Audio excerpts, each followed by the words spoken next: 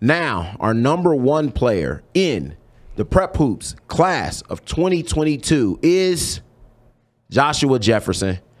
And for me, I'm going to be 100% honest with everyone. It took me, I was up a lot of nights watching film, going back and forth between Jefferson and Pop. I actually talked to a lot of other of my colleagues, and most of the people said, hey, don't overthink it. Just don't overthink it. But the more and more I started watching them play, sometimes you earn what you get, and I think Joshua Jefferson earned the number one ranking. I mean, not only what he did this summer playing with Dream Vision against good competition, but he put together a terrific season for Liberty. I mean, he had the magnificent performance against Gorman in the Tartan Classic. And really what separated it to me was his willingness to transform his body from more of a back-to-basket traditional post player to now more of a wing guy. I mean, you're looking at a 6'8" guy with wing skills that's able to put the ball on the floor, get to the rim, and finish.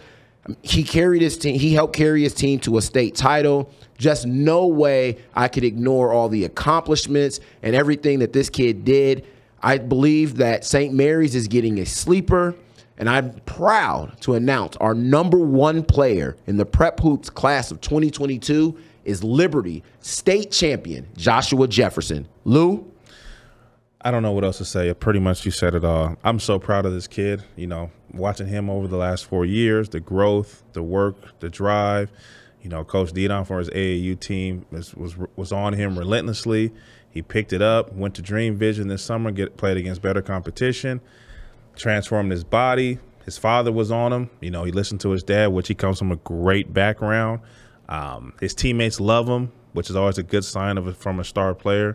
The rebound, pass, playmaking ability, steals, late game shooting. I mean, just a complete player, checked all the boxes. And like you said, they're definitely getting a sleeper. Buck?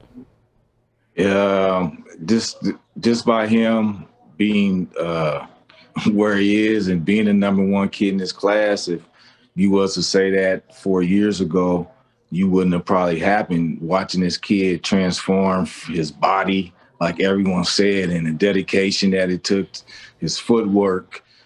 He can handle, he can pass, he can shoot the three, he can post, he sets screens, never complains, he rebounds.